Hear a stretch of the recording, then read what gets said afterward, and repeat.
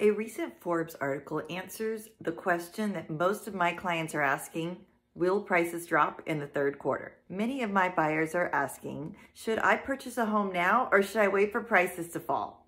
The answer is, if it makes sense to you, it is important to buy now. Let's break it down.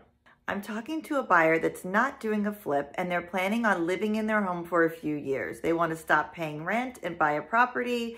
They want to buy a bigger home. They need to downsize. They need to relocate. Those are the people that should buy as soon as they're able to buy.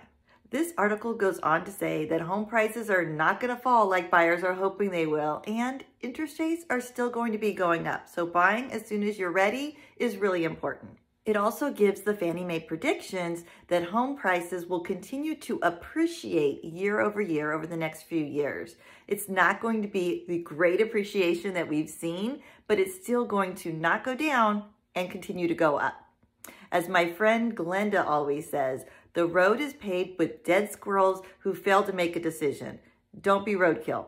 You need to make a decision, and you need to understand all of the information in order to make the best decision for your family. If you have any questions, reach out to me. I'm here to help.